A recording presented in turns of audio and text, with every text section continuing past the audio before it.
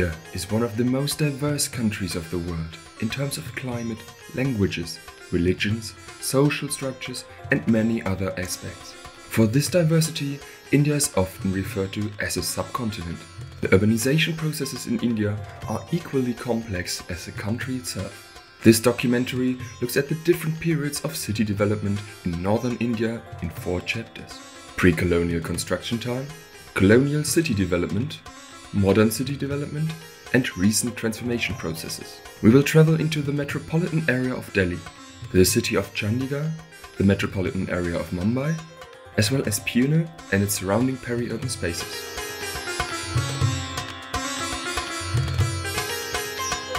In its thousands of years of history, the Indian subcontinent has seen many dynasties and empires come and go. Some civilizations disappeared just as quickly as they had arrived, while the remains of others are visible until the present. In the first chapter, we will have a deeper look into 4 places. These sites stand as examples for different time periods of urban planning in North India.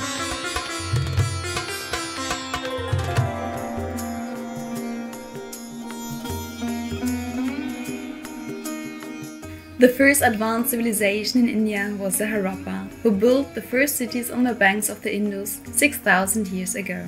After the Harappa, the Aryan civilization settled in from the northwest of India around 1500 before Christ. The Aryan civilization laid the groundstone for later Hindu kingdoms. One of the emerging Hindu dynasties was the Kalachuri dynasty that ruled over the present-day state of Maharashtra from the 5th until the 7th century. They constructed the Elephanta caves on the island of Garapuri, lying in the Thane Creek, just east of Mumbai. The caves are Hindu temples, dedicated to the god Shiva. As such, they were places of worship for the people from the surrounding settlements.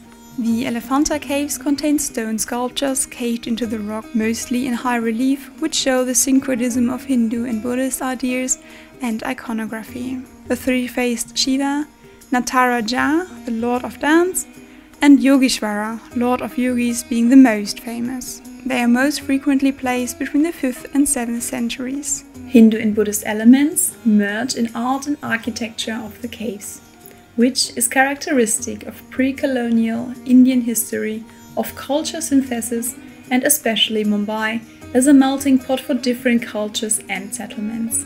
The Elephanta caves have been an UNESCO World Heritage Site since 1987. However, many cultural assets were lost due to increased attacks by Huns from the north of India.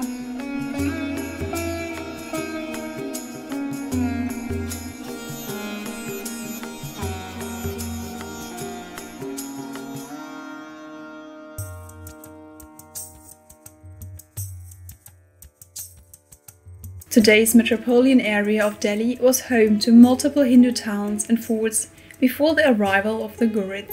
One example is the city of Lalkot, which was an important center of the Thoma Rajput dynasty. It was so until the Ghurids took over the power and let the city fall into decay. It was here that Qutb-ud-Din Aibak began building the first mosque on Indian soil on behalf of the Ghurids immediately after coming into power. The first construction phase of the Quvadul Mosque was completed after just a short period of time.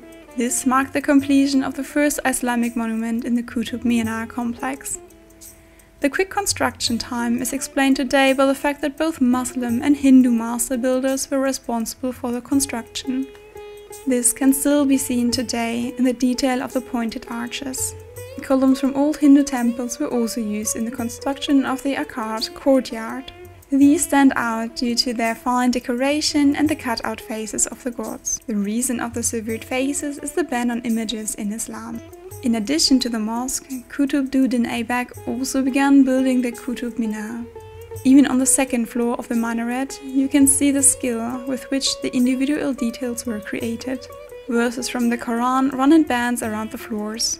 After the death of Qutb-ud-Din Aibak, the subsequent sultans of the Delhi Sultanate continued the construction of Qutb Minar. Today, the famous minaret is 73 meters high and consists of 5 floors. Especially during the Khaliji dynasty, many other construction projects were realized in the Qutb Minar complex. The darwaza impresses with its square shape and has 4 high portal arches pointing in the 4 cardinal directions. A notable feature of this building is the use of real arches, or round arches, which was an innovative architectural technique at the time. The outer walls of the darwaza are decorated with numerous marble details, on which inscriptions and artistic details made from red sandstone can be seen. In addition to the monuments from the Delhi Sultanate period, there's an even older and unusual artifact, the iron pillar. Research concluded that the pillar was made around 1,500 years ago and is mainly made out of iron. Despite its great age, the column did not rust to this day. The origin of this column is also unclear. Today, the Qutb Minar complex has UNESCO World Heritage status and is thus protected from further decay and changes.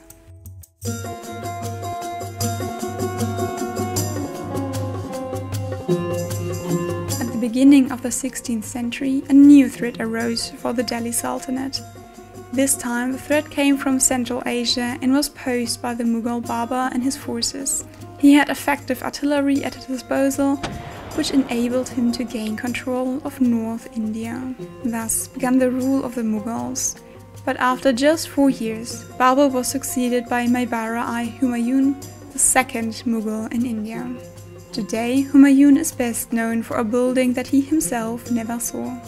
North of the Qutb Minar complex, the wife of Humayun built a mausoleum for her deceased husband in 1558. A Persian architect was specially invited for the construction. He designed a mausoleum that perfected all Muslim rules of architecture. The entire site is mirror symmetrical, meaning that one half of the building is an exact mirror image of the other half. Humayun's tomb is located directly in the main room. The garden built around the mausoleum is divided into 4 perfect sections by small channels. The 4 gardens and the rivers are symbolic to the gardens and rivers of Jannat, the paradise from the Quran. It is a symbol of the power over everything earthly that the rulers of the Mughal Empire believed to have, and with the power are even able to recreate paradise. In addition to the Muslim influences, Hindu architectural elements were also integrated. For example, several chadras adorn the mausoleum. This combination of several architectural styles created a new architectural style. The Mughal style emerged and continued to be refined throughout the reign of the Mughals. The buildings on the site were decorated with chadras, domes and jalis. Jalis are elaborate windows made of stone. These are intended to allow good ventilation, but at the same time protect the people inside from outside views.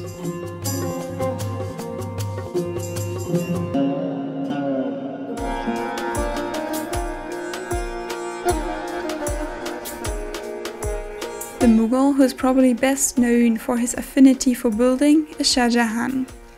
He ruled the Mughal Empire from 1628 to 1658 and led it into a golden century. Just 10 years after seizing power, he also commissioned Ustad Ahmad Lahori to build a new capital. This new city, called Shahjahanabad, is known today as Old Delhi. It extended over the entire area of today's Chandni Chowk Road, which used to have a water channel alongside the road. The central axis has been preserved over centuries and still reflects its former purpose. It is said that there were once over 1,500 stores along the road. The hustle and bustle of the traders back then is said to be comparable to the situation today. Kuchas branched off from the main street. Specialized stores could be found in the individual kuchas. Next to the kuchas were the townhouses, known as havelis. These could consist of up to 150 rooms and several stories.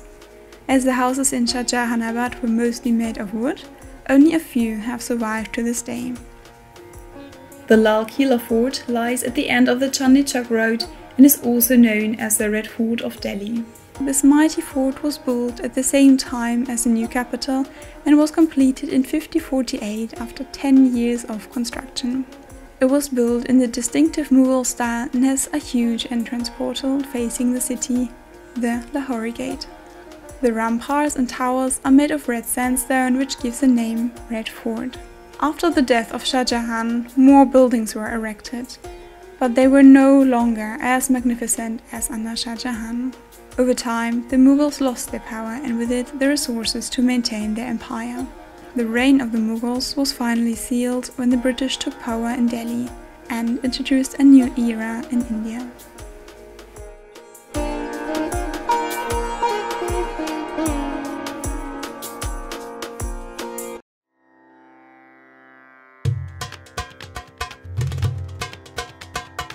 The succession of dynasties and kingdoms was radically disrupted through the arrival of European colonizers.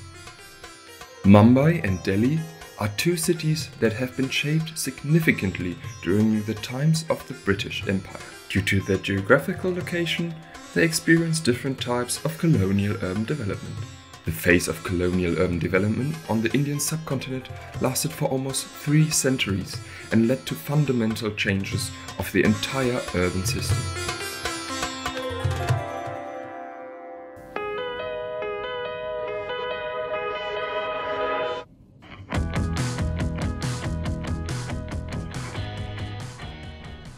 Now we're going to explore the colonial city development of Mumbai and Delhi. Join us as we delve into oppressive colonial histories and urban transformation in these two major Indian cities.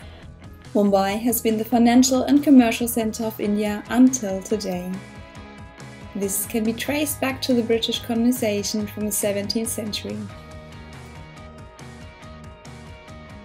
Prior to European colonization, the area of today's Mumbai was mainly settled by collie fishermen on multiple islands. The Portuguese conquered one of the islands in 1508, naming it Bombaia, the Good Bay. In 1661, as part of Catherine Braganza's marriage to Charles II, Bombaia was handed over to the British Crown and became Bombay. The colonial influence changed not only the city's architecture and social structure, but also its landscape. In 1782, William Hornby, governor of Bombay, initiated the Hornby-Villard project to connect the 7 islands of Bombay through large land acquisition operations. The strategic position for trade and the harbour with favourable conditions, so that the East India Company leased the land from 1668 and Bombay became its headquarters. Bombay, as the trading centre of the British, led to a strong increase of the colonial influence since the middle of the 18th century. English urban planning and mud infrastructure were developed mainly within a fort, where predominantly English people lived. Over time, racial segregation between British and Indians was established and brutally enforced.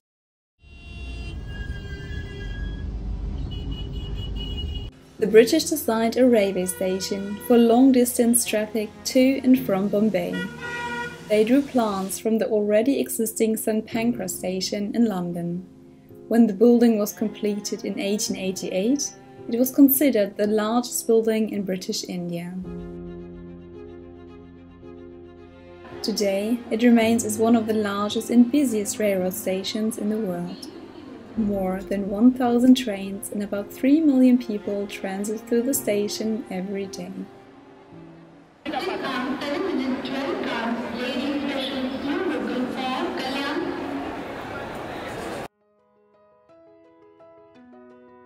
The station was formerly known as Victoria Terminus. In 1996, it was renamed to document the break with the colonial history and to honor an important Marathi leader to its official present name, Chhatrapati Shivaji Maharaj Terminus.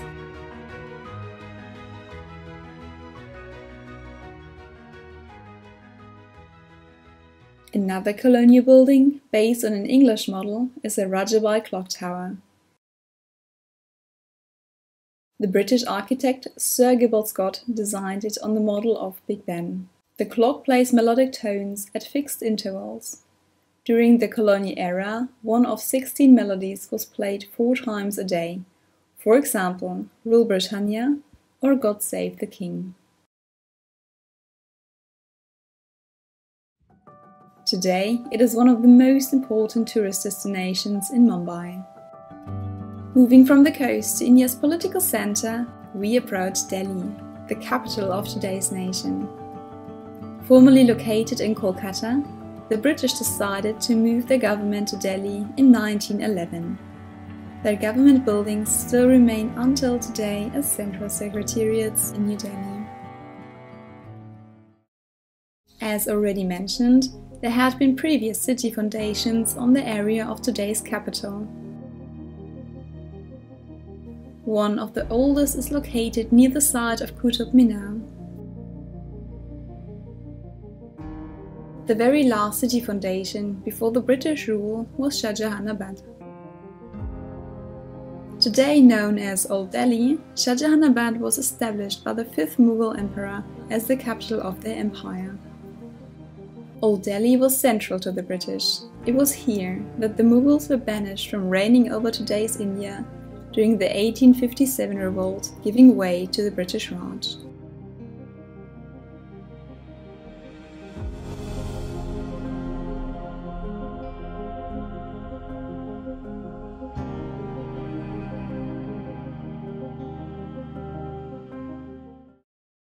While causing great peril and suffrage for the Indian people, the British significantly altered the city structure and shaped today's Delhi profoundly by setting up their capital there.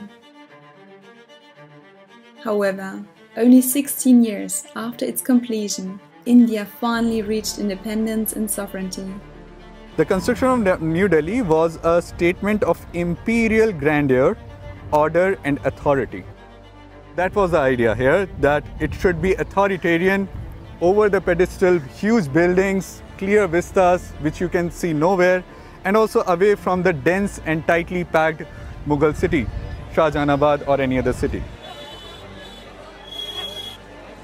They incepted these ideas even if they were aware that they will leave the city, or the country, sorry. Still there were attempts that, no, we will be there. So I'm not sure what was the mentality back then, right? They were aware that they need to leave, but still they were putting in everything for their recreation. Of course, not for Indians, but yeah. It was here in Mumbai, at the gateway of India, where the last British occupation troops were paraded off the Indian land in 1948. Here, the act of reclaiming symbols of conquest and colonization for a new identity can be seen. Originally, the Gateway of India was constructed to celebrate the landing of the British King George V and Queen Mary on a visit to their colony. Today, the yellow basalt arch symbolizes the triumph of resistance and independence for the Indian people. Bombay was once the former headquarters of the East India Company and has retained its position as India's most important economic and financial center. It emancipated itself in many ways, as, for example, by changing the city's name to Mumbai, even though politically this decision was discussed controversially. Meanwhile, in Delhi, the central secretariats constructed during the British era continue to symbolize the political center of the nation. It is important to recall that colonial urban planning was a way to project power, to establish dominance and control. It was part of an empire's architecture, aiming to subdue others, ignoring the interests of those whose land was taken.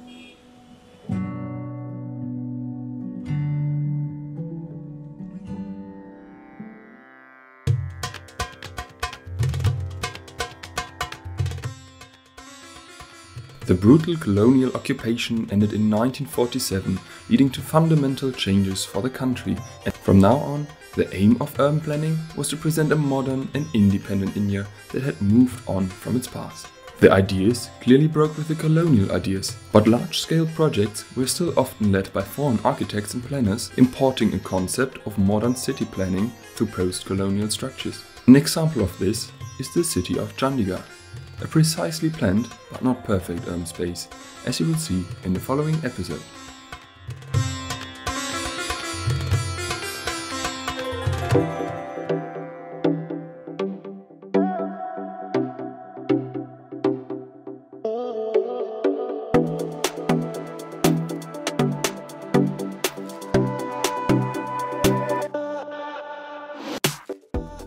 After independence in 1947, a new era of urban planning began in India.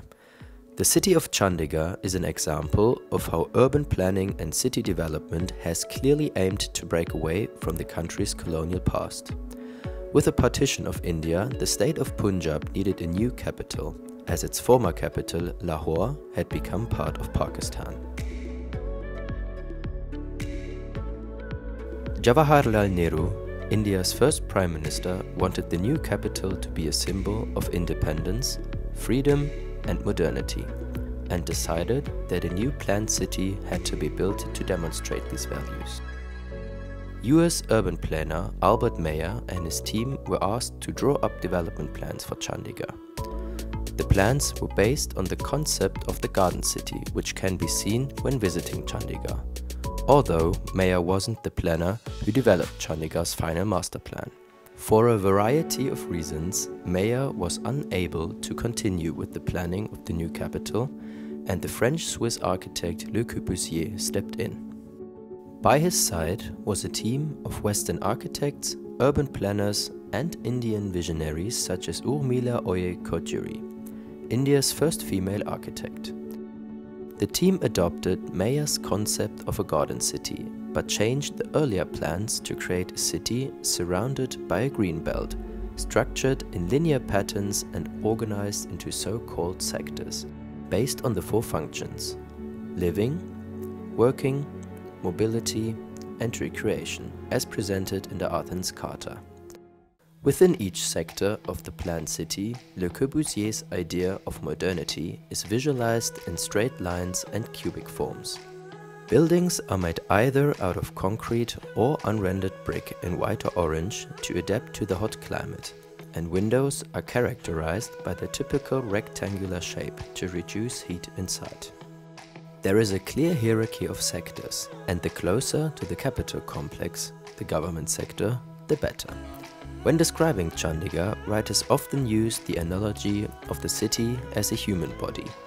In this analogy, the capital complex represents the head, which explains its prominent location in the northeast of the city, just before the Shivalik Hills. This guarded area includes monuments designed by Le Corbusier, symbolizing India's freedom and modernity after independence. It is now possible to visit the government buildings as the complex has become a UNESCO World Heritage Site. Among these buildings are the High Court, the Palace of Assembly, and the Open Hand Monument, which is an emblem of the government of Chandigarh. It means the hand to give and the hand to take, peace and prosperity, and the unity of mankind. In direct proximity to the capital complex, the wealthy neighborhoods of the city are located. One example of this is Sector 5. Here one can find big properties with big single-unit houses, surrounded by gardens and green scenery. It almost feels like walking through suburban neighborhoods in America or Australia. Due to the division of the sector in smaller parts, there are barely any cars on the road, making Sector 5 a quiet and peaceful place to live.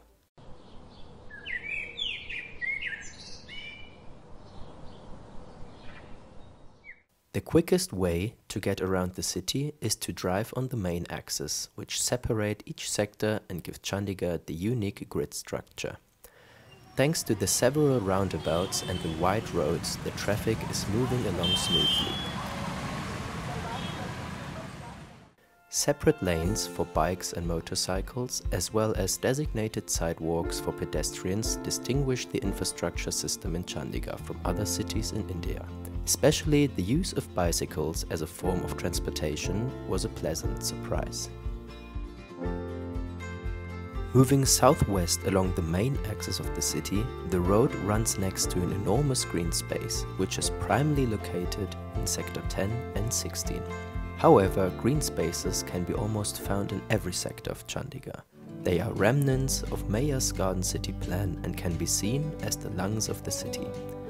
Especially the many parks in the city give opportunity for the citizens to escape into nature and take walks, exercise, or socialize with friends and family. Another way to spend time outside in the city is Sector 17. the heart and commercial hub of Chandigarh.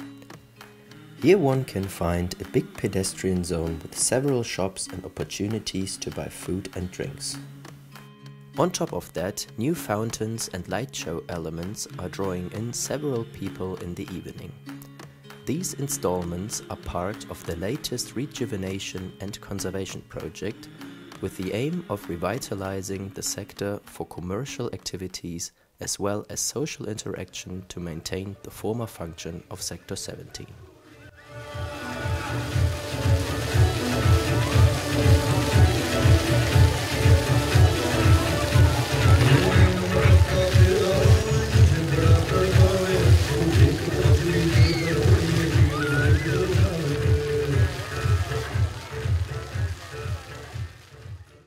Directly southwest of Sector 17 lies Sector 22. This sector is characterized by middle-class housing. There is notably more traffic and noise as well as people on the street, making the sector feel less closed off than the ones near the capital complex. The classic townhouses, as they have been designed by Le Corbusier, have since been either maintained, changed, or are seemingly run down. The original townhouses, famous for their white and orange colors, can nowadays only be found in a few streets. While most parts of Chandigarh are planned to be open and spacious, there are areas that stand out for their high density. These neighborhoods have developed unplanned, informally and differently from what Le Corbusier expected. The planners didn't take into account the population growth caused by people moving into the city of Chandigarh in hope of improving their livelihoods. This led, in part, to an informal economy with workers who were unable to live in the middle and upper income neighborhoods that Le Corbusier had planned, as he had expected only government employees to move to Chandigarh. The need for alternative housing led to the development of dense areas, demonstrating the existence of informality, even in India's most exemplary planned city. These slum-like areas show that Chandigarh is far from being a perfectly planned city and is subject to change over time as it is transformed by its population. However, there is an interest in preserving the original character of the city. Chandigarh is still known for its high quality of life that is appreciated by most of its residents, even in comparison to more recently developed urban areas.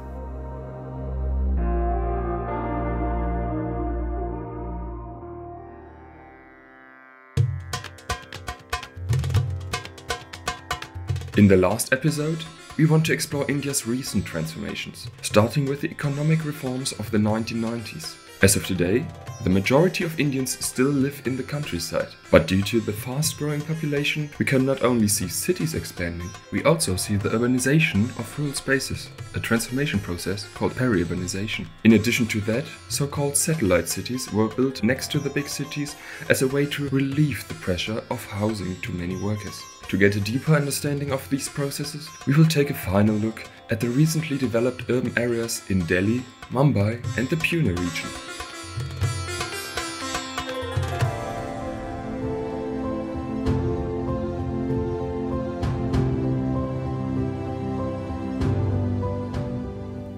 As India is a fast-developing country, different transformation processes take place in its cities.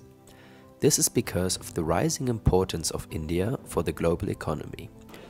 Therefore, it is not surprising that cities like Delhi and Mumbai are growing rapidly and soon became India's first megacities.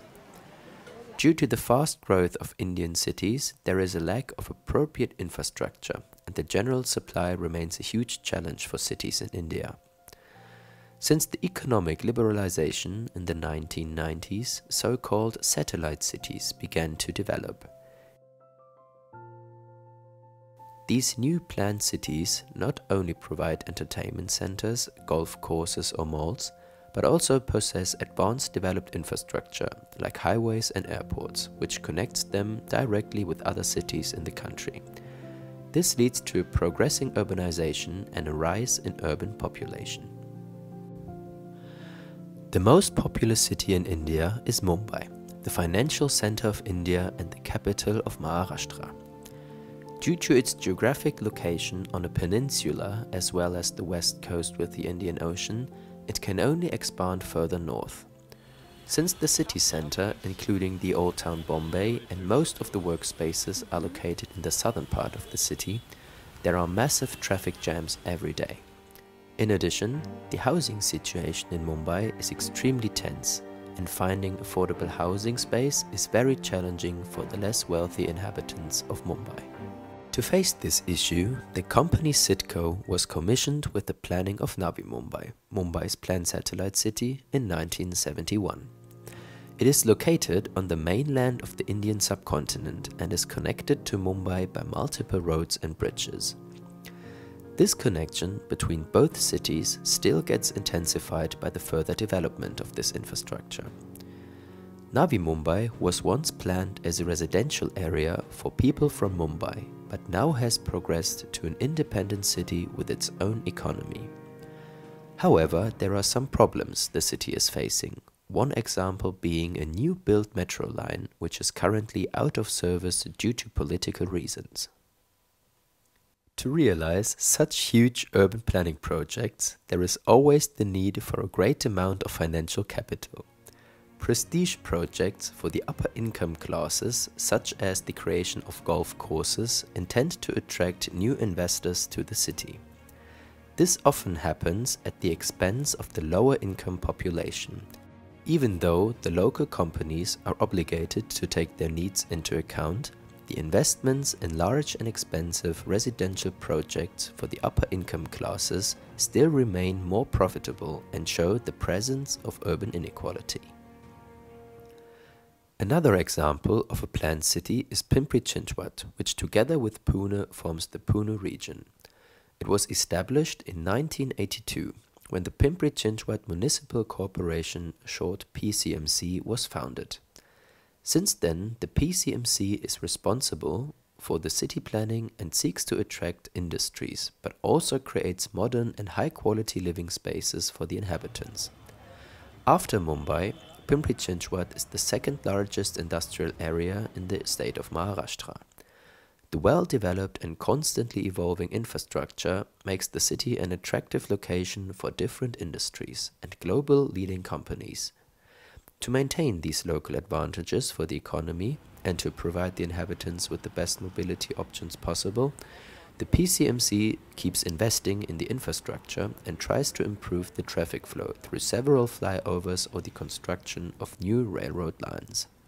The city Pimpri-Chinchwad is connected to the harbors in Mumbai and Navi Mumbai as well as other national trading hubs. The city is currently going through a transformation process where more and more IT companies become aware of the local potentials and set up branches. For example, Hinjewadi, a modern industrial area where many car factories have both their research and production facilities. ThyssenKrupp Industries India is one of the biggest producing companies in Pimpri-Chinchwad, with a factory in the middle of the city. The manufactured products and machines are being used for India's agriculture, farming, mining, and sugar planting sectors. Therefore, Pimpri-Chinchwad is a good example for a planned industrial city on the Indian subcontinent. Looking at current urbanization processes in India, the emergence of new cities around the main urban centers is very important. Even the capital of India, Delhi, has several satellite cities nowadays. In comparison to Pimpri-Chinchwad as a planned industrial city, the city of Gurgaon can be described as the complete opposite, as there was no unique administration planning before 2008. The city evolved from the merge of small villages close to Indira Gandhi Airport in the 1990s. And we will be seeing that how an urban village, especially right here, right at the entrance of Gurgaon. So this was the second metro station inside Gurgaon where this particular village is there. Today, Gurgaon is the second largest IT location in India. It has a well-performing street infrastructure, including 8-lane roads, as well as various shopping malls and office buildings, which are mostly skyscrapers. Although 30 years ago, Gurgaon looked completely different. There were mainly small-scale agricultural structures and not a single international business headquarter. However, the logistically favorable location near the Indira Gandhi Airport, as well as the relatively cheap land, led the private investor Delhi Land and Finance Corporation to invest in the region. Today, well-known companies have offices in Gurgaon, for example, BMW and Toshiba. This is due to the good conditions the companies find here. But still, the mainly good infrastructure has its weaknesses, especially for the local residents. The supply with electricity regularly fails and power must be supplied by diesel generators. Slum is generally not a building type. It is considered as a building type, but eventually it's a living situation. There are predominantly 6 things not there. For example, not adequate light and ventilation, dilapidated structure, that is, it can crumble anytime, no supply of electricity and water, or less supply of it, maybe they would be getting on the ground floor. Social inclusion is least, and among many others. Public transportation and green spaces are almost non-existent. Residents of Gurgaon noticed this in the declining quality of life, which is why the NGO I Am Gurgaon was founded. Its goal is to make Gurgaon more livable through various projects such as the Eco Restoration Project. This is one of the only spaces outside the metro that is designed for the visually impaired, the only other space in the city. All the projects that we are doing, these are projects for the public. You can ride a bike or you can walk. It's not only for people who have a car, it's for people who are walking or bicycling. Money is coming from the corporates. We have about 100 plus corporates who have sponsored the plants and the making of the projects. And the work, a lot of the citizens come in, and as she said, we have about 50 schools whose kids come every year for planting. So like this is the season when there's so much joy and happiness and planting. You are your city, you're responsible for what happens there, and you should be in a position to do something for the city in whatever way you can. Current urban transformation in India is often connected to peri-urbanization. Due to the increasing population pressure on cities, new mosaic-like mixed spaces of rural and less rural spaces are forming around them, which can be described as peri-urban. Peri-urban spaces are places of exchange between the urban and the rural. That is why it is often called peri-urban interface. One of these emerging spaces is Paud Village, which is located 30 kilometers southwest of the growing education hub Pune. This formerly rural space changes rapidly in terms of land use as well as socio-economic and cultural patterns. Peri-urban spaces are characterized by more and more fragmented spaces, several forms of land use and different settlement structures. The term peri-urban means literally the place or the space that is surrounding the city. And the interesting thing of the peri-urban is that it's something which is very unique to the Global South. Because at the same time, it is a space that is transforming very quickly. Because there's a high pressure from the urban to the peri-urban, and the urban needs the resources from the peri-urban areas, like water, like fresh air, but it's also using the peri-urban space as a kind of sink.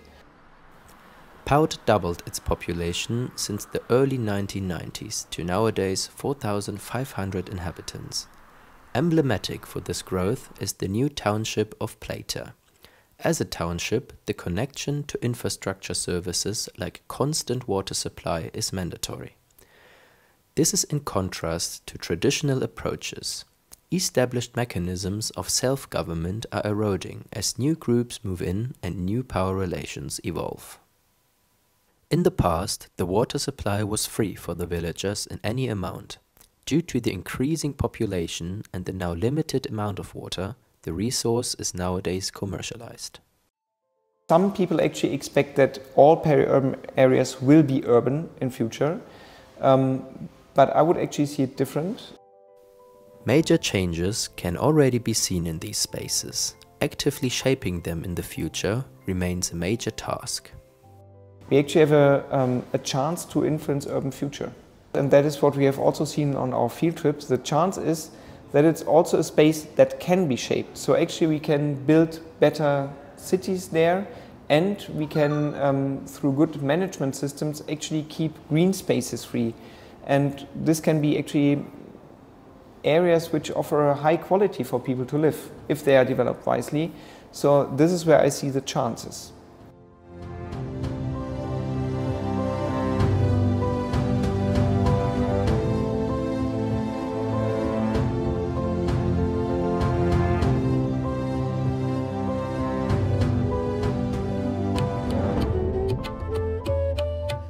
The recent urban transformation is highly influenced by India's diverse urban past, with elements and structures of pre-colonial, colonial and modern urban planning being visible in most Indian cities. As India's urban population will grow by almost 250 million inhabitants by 2050, the ongoing transformation will be decisive for India's urban future.